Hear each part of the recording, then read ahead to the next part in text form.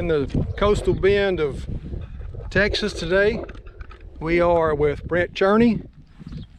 He's going to give us some ideas about how we're doing on our cotton crop today and doing a little yield estimation on this cotton crop here in the coastal bend of Texas. Thank you, Brent. Hello, Brent Cherney here, feed PODSM for South and Central Texas. Today we are in a field of Armor 9210 cotton, new variety for us, early mid type cotton that when I was young thought would not work in this area. Figure our long growing seasons, full season cotton need them, the triple nickel type cotton like that. But as we start planting these early mid, even early to mid cottons, we see that they are a very nice fit for us. Very strong, very determinate, but very indeterminate cotton. As you can see, this cotton here planted March 27th.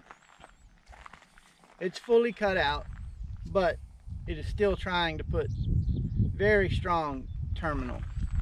You can see just a cluster of fruit it's thrown on the top. Now with this cotton has been mepiquated very hard to keep it from getting out of hand. As you can see, the nodes are very good between the nodes, no more than 3 inches.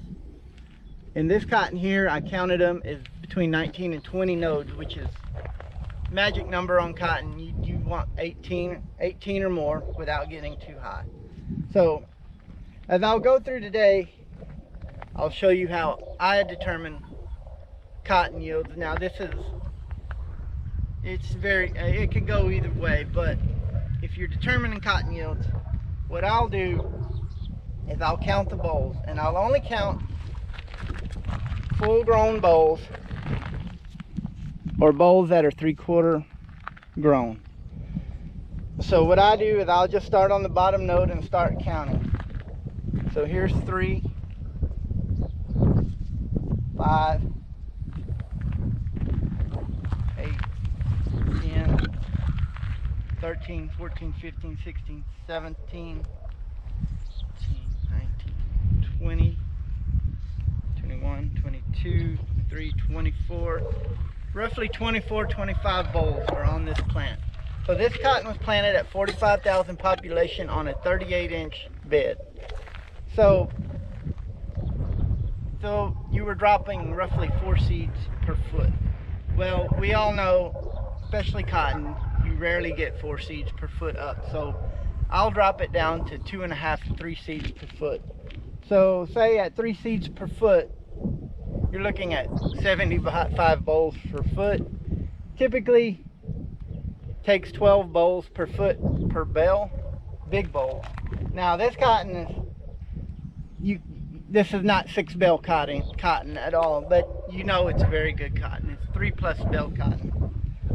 And it looks really good. I'm really impressed with 9210. It has a really good fit, especially in this part of South Texas where we have kind of a delta type situation, river bottom soils.